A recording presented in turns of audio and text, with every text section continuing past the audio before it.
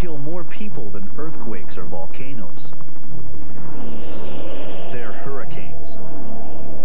But why do hurricanes only strike in late summer and early fall? Well, the answer to this mystery begins with what's responsible for all this destruction.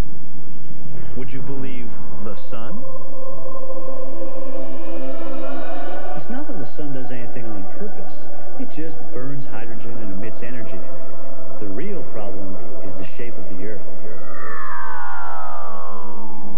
It's round and it's tilted, which means that the middle of the Earth is closer to the sun than the other areas. But what it also means is that the Earth is unevenly heated. So what does it have to do with hurricanes? Well, to find out, we're going to have to go into the kitchen and make a hurricane. Now, the hurricane recipe requires two main ingredients, wind and water. Okay, I need you to imagine that this stovetop is part of an ocean. I know it's a bit of a stretch, but play along for a moment. Now, remember I told you that the Earth is not evenly heated. So suppose this element is an area of the ocean that receives more energy from the sun. And to show that it's absorbing sunlight and getting warmer, I'll turn the element on.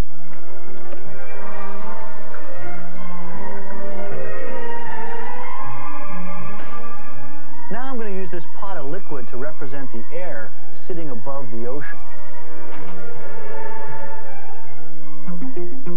As the ocean warms up, so does the air sitting above it. And as the air gets warmer, it rises, carrying lots of water vapor along with it. As the warm air rises, cooler air rushes in to take its place. And this circular movement of air is called a convection current. Now, this convection current is crucial, because when you get warm air rising and cooler air rushing in to take its place, you get wind. And the stronger the convection current, the stronger the wind. But as the warm, moist air rises up into the higher altitudes, it starts to cool down. Now, cold air can't hold as much water vapor as warm air, so the vapor condenses back into little droplets of water, and billions of these droplets form a cloud. Now, here's one last principle you need to understand. It takes energy from the sun to heat the ocean and force some of the water to evaporate into the air. But when that water vapor cools and condenses back into a liquid at the higher altitudes, it has to give that energy back. And that's where the hurricane gets its power.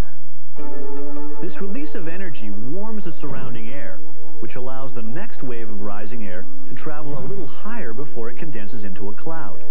Before long, you have a giant cloud 10 to 12 kilometers high. And if you could look down on a hurricane, that's exactly what you'd see, a giant spinning cloud. But why is it spinning? The spin comes from the rotation of the Earth. If the Earth was standing still, air would move in a straight line.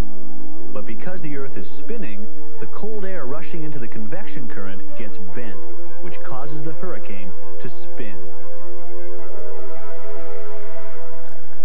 Now, if you put everything together, the wind, the water, the convection current, and the spin, here's what you get.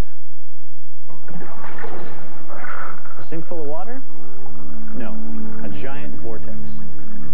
Now, in the sink, you have water being pulled down the drain. A hurricane is just the opposite. It's a huge convection current sucking air up, with the rotation of the Earth causing it to spin. As it travels across the ocean, it picks up more water vapor and more energy. The vortex tightens and the winds become stronger. It's like a skater pulling in her arms as she goes into a spin. With wind speeds approaching 130 kilometers an hour, you now have a full-blown hurricane. Now, a hurricane out in the middle of the ocean is not a problem. But when it hits land, then we see how destructive this vortex can be. However, it's only the coastal regions that feel the full force of the hurricane. Because the moment a hurricane touches land, it starts to weaken. And the reason is simple. Once it hits land, it loses its energy source, the warm water of the ocean. It's just like taking a boiling pot of water off the stove. It slowly quiets down. Now, I still haven't told you why hurricanes are seasonal. Well, it all comes back to the fact that the Earth is tilted. That's better. You see, hurricanes only form in this narrow band on either side of the equator. That's because in order to evaporate enough water to form a hurricane, the temperature of the ocean has to be at least 27 degrees Celsius, or about 80 degrees Fahrenheit. So in the northern hemisphere, the most active time for hurricanes is late summer or early fall, after the oceans have had several months of intense sunlight to warm them up. And as the Earth tilts and causes the intense sunlight to drift south for the winter, the hurricane season ends in the northern hemisphere.